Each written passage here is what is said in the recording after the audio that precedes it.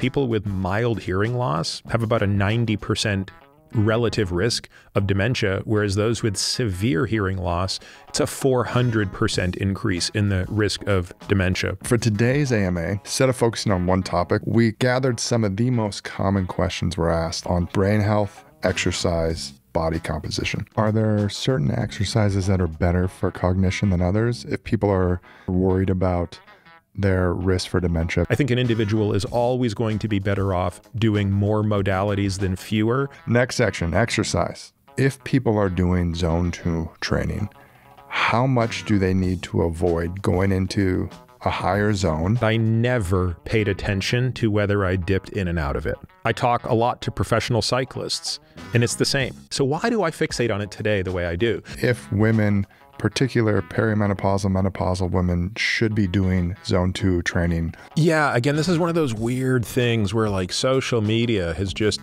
taken on this idea that women, especially postmenopausal women, should not do zone 2. How do you think about advising people on like the number of calories they should use if they think they have either a fast or a quote unquote slow metabolism?